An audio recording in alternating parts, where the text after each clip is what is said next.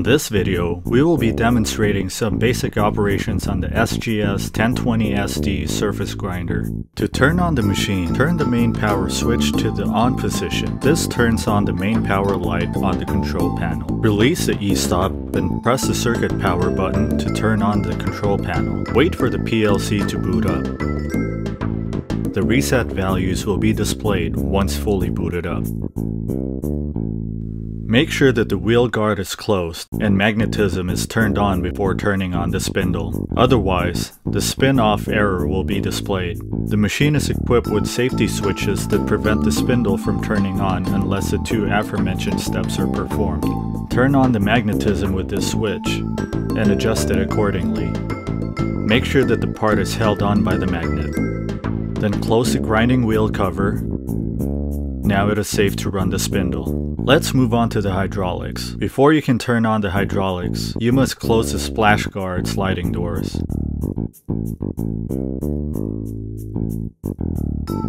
Otherwise, the door off error will be displayed. Notice the switch on the inside. Now you can turn on the hydraulics. Now we're ready to operate the machine. In this video, we will go over the control panel section by section. We will demonstrate how to toggle between manual controls and automatic cycle controls. Towards the end of this video, we will simulate a surface grinding operation. Manual operation. Toggle the manual down feed button to jog the grinding wheel up and down. There are 3 jogging modes: rapid traverse, slow traverse, and by steps. The range is 1/10 to 1 thou. In this example, we had it set to 4/10. When using step up and step down, the amount of Z movement is dictated by the find feed's value. Press the manual button. Press the MPG button. There are 3 increments. Times 1.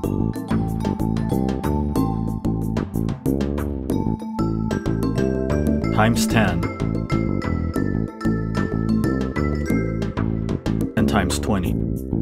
These translate to 1/10, 1 thou, and 2 thou respectively.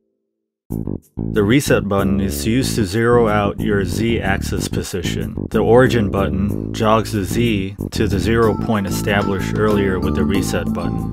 In this section, you can toggle between the 2 cycles this machine can perform: surface grinding, plunge grinding. The manual button allows you to freely cross-feed in and out.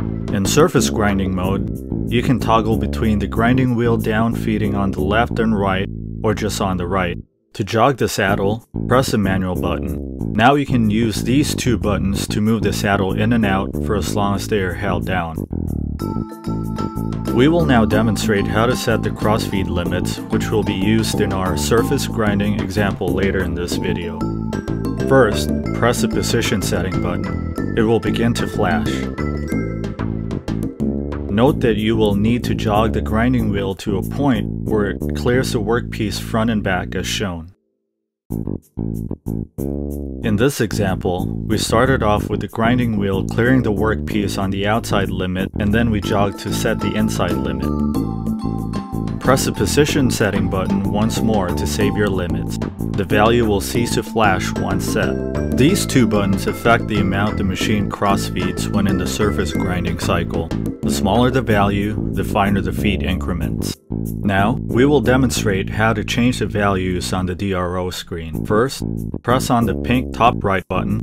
The sum of down feed screen will begin to blink. Set the amount of material to be removed. In this example, we set it at 300 thousandths of an inch. Next, we toggle over to rough feed. The units are in tenths. The value you place here is multiplied by 1/10. In this case, 10 gives us 1 thou. The machine will downfeed 1 thou each pass. Next, we toggle over to sum of fine feeds. In this example, we set it to 20, which translates to 2 thou. Then, toggle over to fine feeds. Set it to 5, which translates to 5/10. In this example, we will spark out 5 times. To sum it up, in fine feed we will remove 2 thou at 5/10 per pass. The display of grinding wheel position shows where the grinding wheel is relative to the origin point set with the reset button. There are 3 post-cycle options for the grinding wheel position.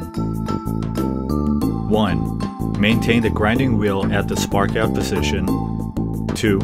Retract to the origin point. 3. Retract to half an inch past the origin point. Now that we've set our crossfeed limits, table limits, and downfeed amounts, we are ready to begin surface grinding. Toggle auto surface grinding, automatic crossfeed, and automatic downfeed. Open the hydraulic valve.